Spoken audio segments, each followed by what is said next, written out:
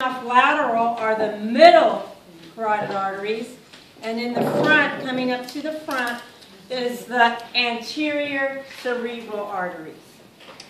Again, you look for the internal carotid arteries.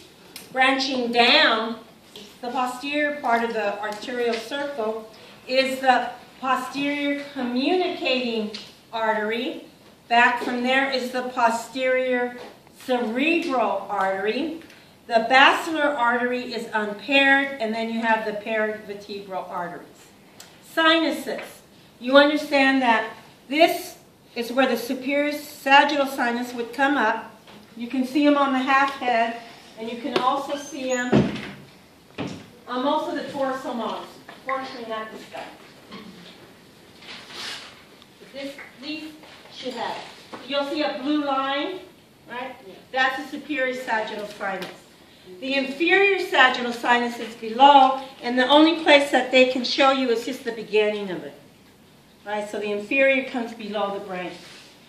Now let's look at the rest of the sinuses. You can see the straight sinus, because it's straight, it's going straight down. The transverse sinus, it's in the transverse plane, right? Transverse. The sigmoid sinus kind of looks like an S, so you can see it below the transverse sinus. And then the cavernous sinus is where the pituitary gland sits. It's the blue area. Yes? Can we see the sigmoid? Mm-hmm. Kind of looks like an S. Okay. Squiggly. S. Okay? Any other questions? Is it the light blue? Yeah, the light blue. The light blue. Mm-hmm. So it's below the transverse sinus. Can you guys see it? Okay, the heart. That's going to be super fast because we have, what, 5 minutes?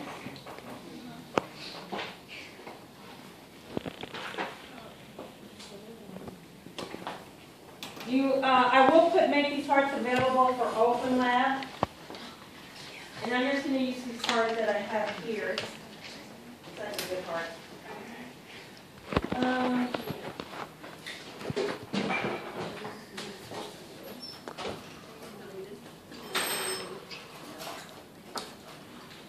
Okay. So remember that you have to know both the external and internal landmarks. Where your study guide had a lot of sulci, I can't pin sulci on the human plastic heart because the sulci are grooves where the blood vessels run. There's no way I can pin them. I can pin some of the sulci on the heart. I know is this my anterior or posterior view? Posterior. How do you know? The T. So that's the anterior interventricular sulcus. This is the coronary sulcus. In front we have the, did I say posterior? No, you said anterior. Posterior. Sorry. Okay. I say one thing, but I'm thinking something else. So because of the T, we know that's the posterior interventricular sulcus, the coronary sulcus. In front, of course, we have the anterior interventricular sulcus. From the front view, the left auricle, you can see it clearly. From the back view, the right auricle would be here, right? Mm-hmm. But most of the time, because when they remove it, the heart, you'll see little pieces of it. So if I put a probe through here, and I put a sticker there, what do you say? Inferior vena cava. That's where the inferior vena cava comes in and brings its blood to the right atrium. How about if I pin up here? Superior. Superior, right? Because that's where the superior vena cava comes into the right atrium, dumping its blood. This has the aorta, but unfortunately does not have the brachiocephalic branch. There's just a little piece of it where the branch was.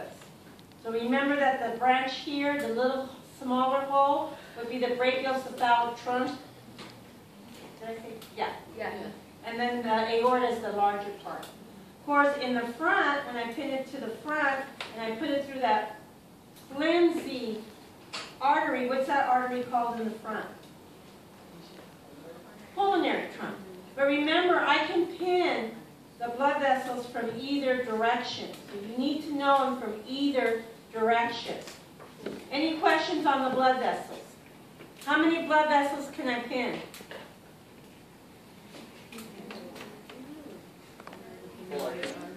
4 plus 1 branch of the aorta called the brachiocephalic trunk. Okay, now let's open this up. What is this called in the middle? Interventricular septum. And what are the walls on the sides called? I didn't see. Oh, Myocardium. Oh, myocardium. When you see the chordae tendineae on a cusp, and the cusp is the thin membrane on top, and you see this muscle connected to the chordae tendineae, what is the name of that muscle? And you understand that this has to be the left AV valve or the bicuspid valve or the mitral valve because it's on the left side, right? On the right side, you also have a valve, and it's right here. This heart's really nice. There's Valerie. She left already? Heart's really nice. So this one is the right AV valve. Yes, mouse. I have to put beach in it. And this is the moderator band. It's only found in the right ventricle. Here you can see the trabeculate carne. Right, it looks like a trabeculate boat, right? Spongy boat. And what else do you still need to know? No, I did papillary. What about the aortic semilunar valve? Right, when I pin from inside, I put a stick through there. That's the aortic semilunar valve. Unless, of course, I'm going through the, what other valve? Yeah. Right? Do we have to know the moderator bands? Because I don't see it on. Come and see it here if you can. No, I mean, I didn't see it. I added, this is, on that list, it's not the sheep heart. Remember I made you write it on the, in your comp book? Oh, right. All the Oh, yeah, label yeah. structures? Okay. That's for the sheep heart. Okay. You said that's the moderator band, and what was the outside wall she said? Oh, these, yeah, that's the myocardium, that's the interventricular septum, and that's the trabeculate carne.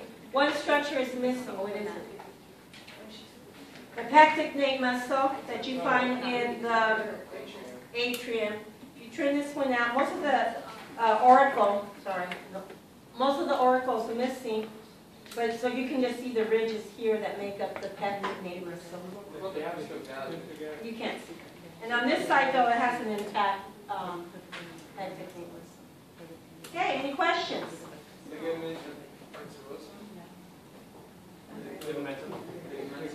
No, that, remember this is the sheet part. So that's not going to be there. That's going to be the plastic part. Yes, remember. This is a really nice heart. The only problem with this heart is it does not have the brachiocephalic trunk. Okay, guys, now we're going to do lecture. This